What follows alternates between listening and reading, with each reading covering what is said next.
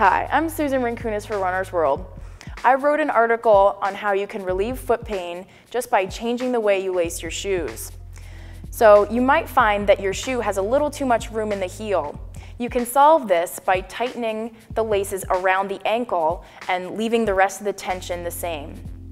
So you lace your shoes like normal, but you leave the extra eyelet open on either side. Now you take the lace and thread it back through that extra eyelet, and you're creating a loop here. So you'll pull it just so you have enough room to put your little finger in it.